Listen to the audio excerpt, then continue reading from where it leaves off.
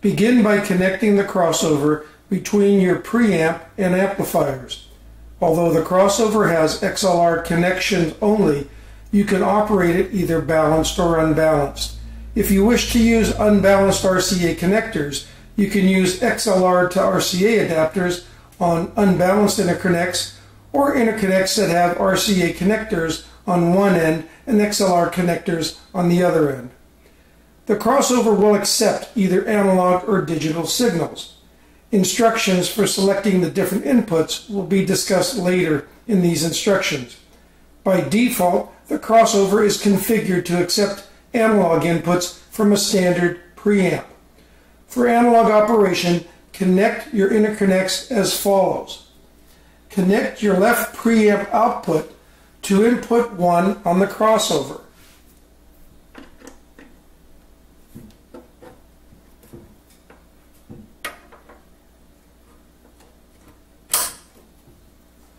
Connect your preamp right output to input 2 on the crossover.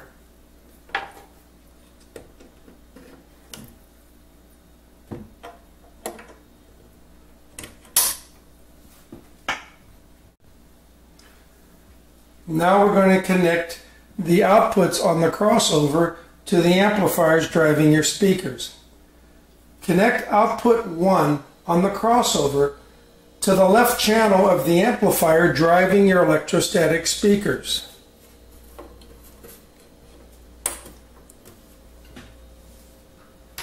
Connect output 2 on the crossover to the right channel of the amplifier driving your electrostatic panels.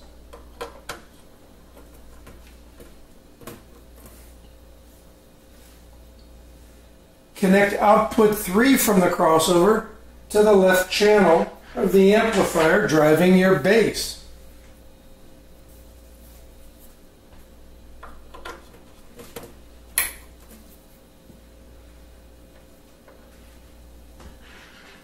Connect output 4 on the crossover to the right channel of the amplifier driving your bass.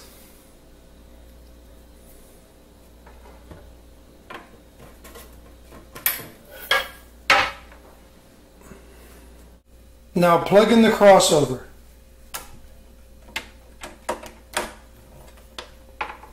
It will turn on when you do, as there is no switch used or needed.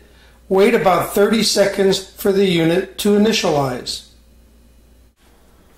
For digital operation, when not wanting to use a standard preamp, you simply will connect a single digital interconnect to input 1.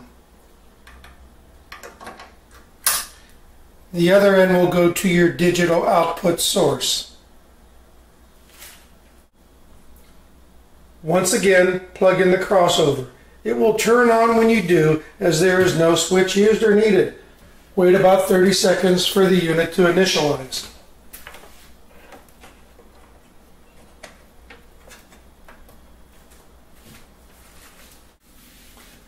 Changing between analog and digital inputs involves 2 separate adjustments.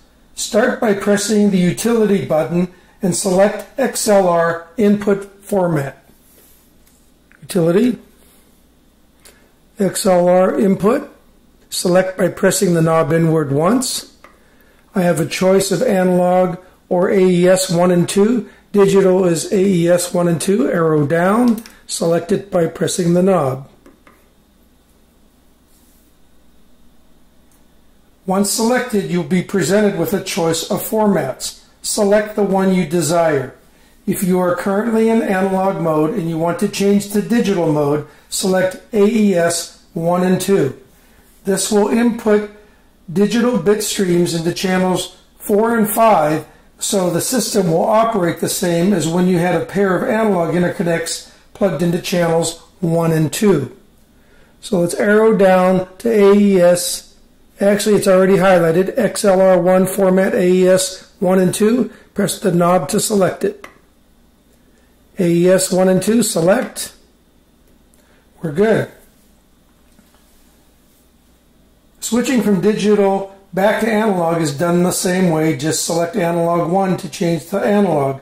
When you're finished, press the back button 3 times to return to the main menu.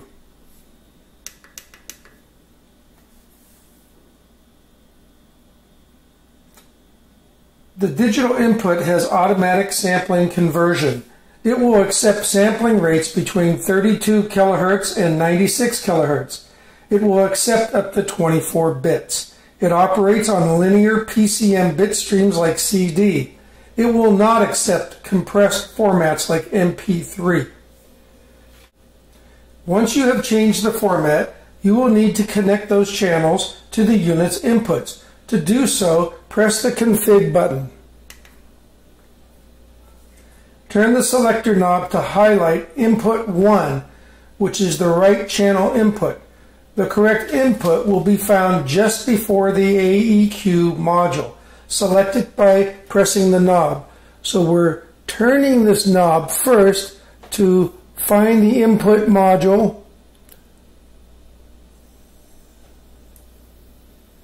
Right over here next to the AEQ module, we want input 1.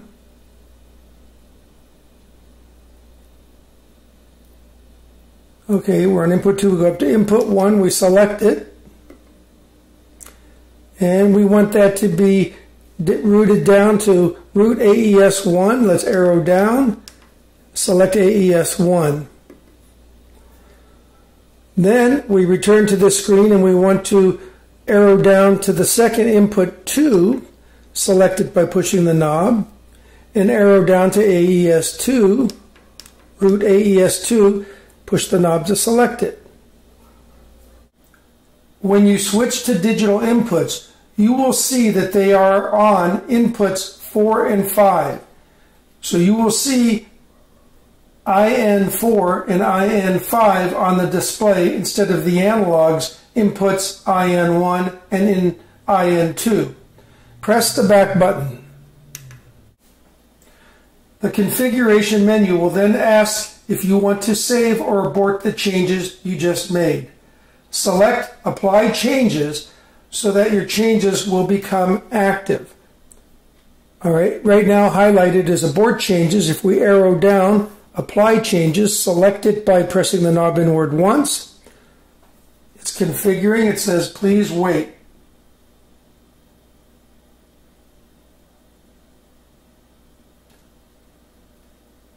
When it has finished, press the back button to return to normal operation. When you are finished reconfiguring the unit, you will find that it has automatically muted all the inputs and outputs. Unmute them by pressing all the red lighted buttons.